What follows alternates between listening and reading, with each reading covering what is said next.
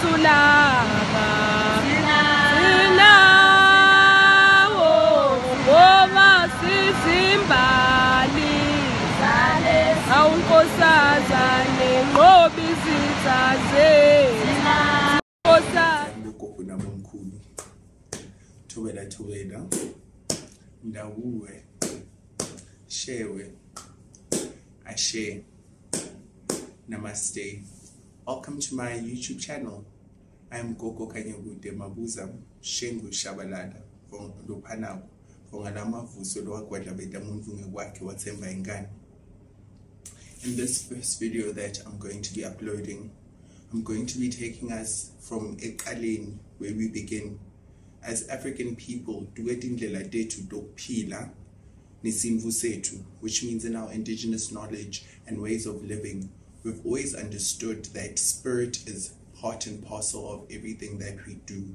So it means that it becomes central to our understanding that how do we invite spirit? Spirit being understood as the divine, the creator, the gods, the goddesses. Spirit being understood also as the mystical beings and the energies that exist in other dimensions. Spirit also being understood as our ancestors who have walked this plane in the physical and have now transcended into the spiritual world and act as intercessors and intermediaries. So when we say we connect to spirit, we connect on a multi-dimensional level. So how is it that we would go about connecting? This is my personal journey into how I understand where this connection begins, and for today's series we would start and we begin to speak about the water.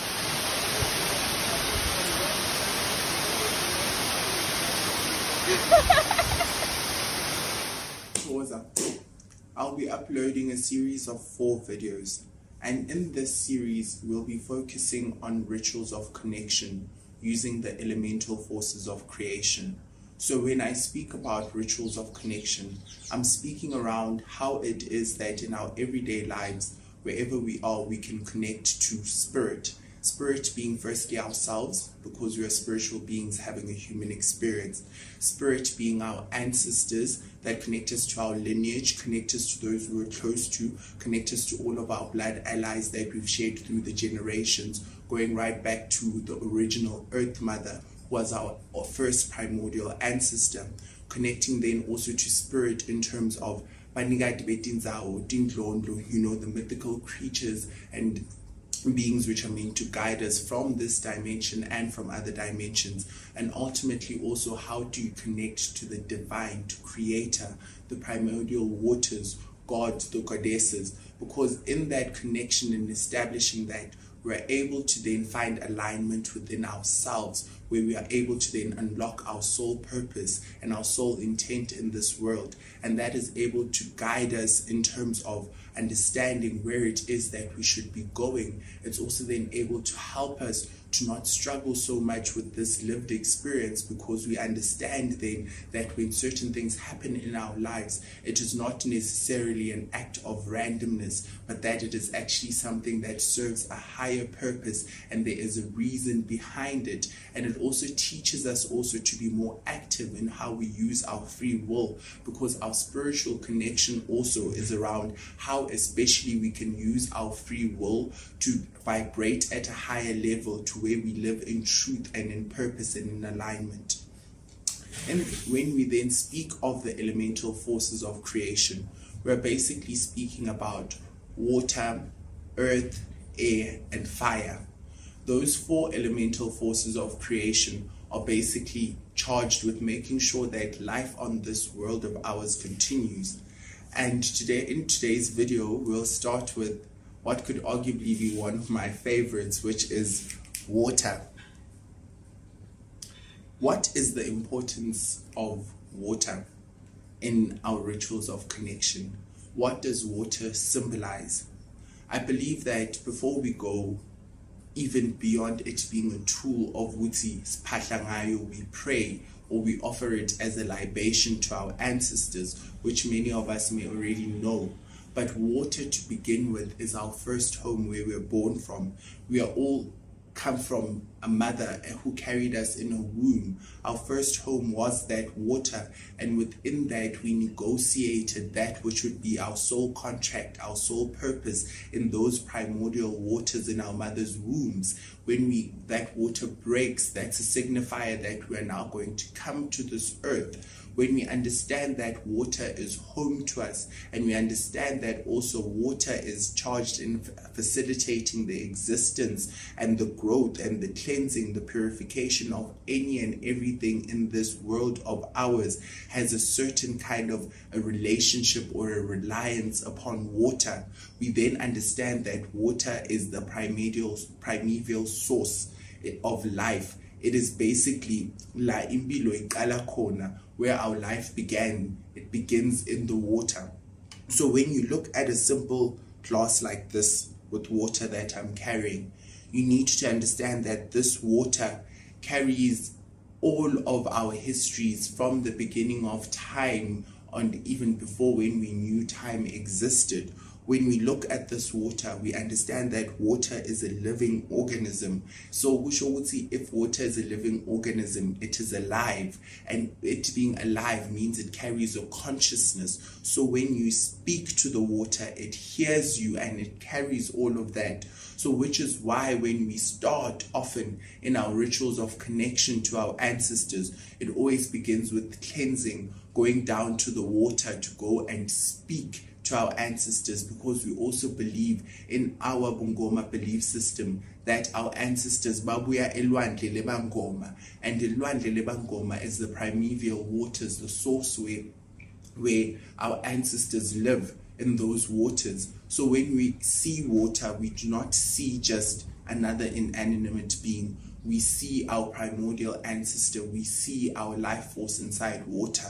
So it's important that when we speak to the water, when we look at water and we use it as a ritual of connection, whether it's a simple thing such as every day when you wake up and you're taking a shower, setting an intention over that water to call upon the energies that water naturally vibrates, which is that of purification, that of cleansing, that of transformation, because water is also a shapeshifter. So that simple act and ritual of showering and getting ready for the day, when you then connect it with setting an intention and sitting and meditating in that intention, it becomes a ritual of connection.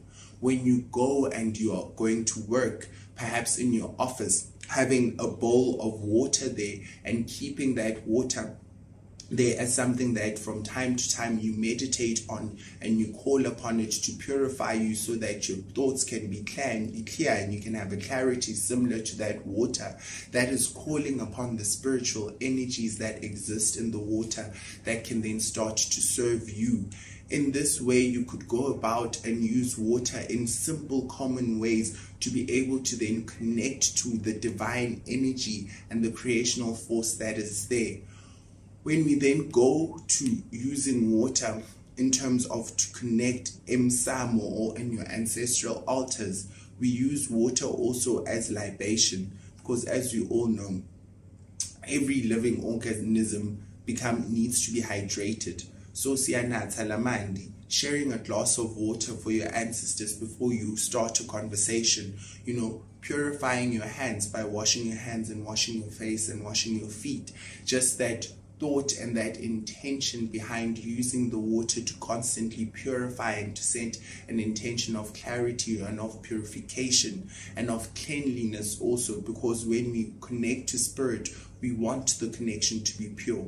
We want the connection to be clear. We also want the connection to be clean in terms of it coming to declutter and not coming to overwhelm us. In this way, when we start to look at water as an ally, as something we can constantly call upon in any creative way into our spaces, we are able to then understand that we in ourselves are also two parts of our thirds are made up of water.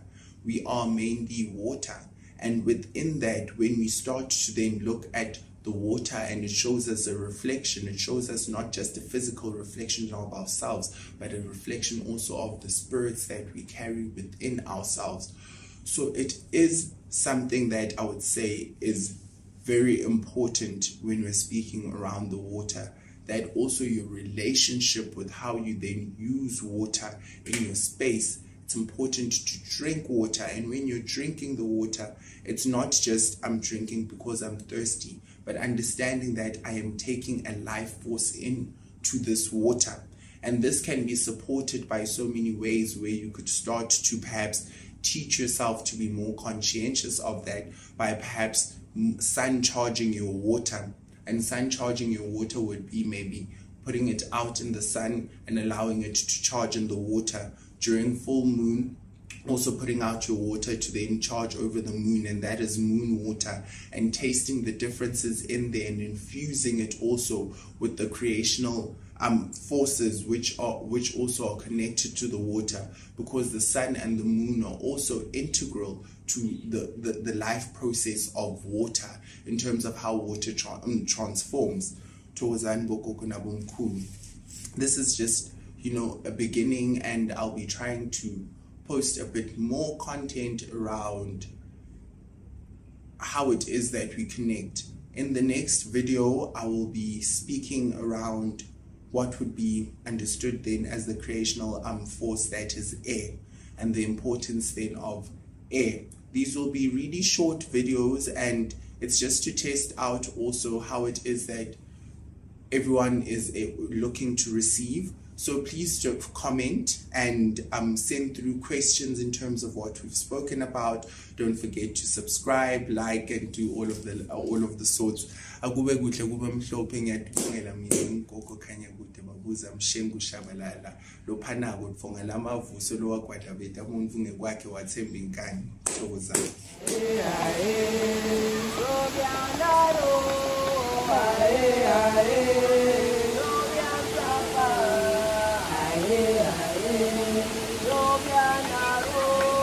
Aye.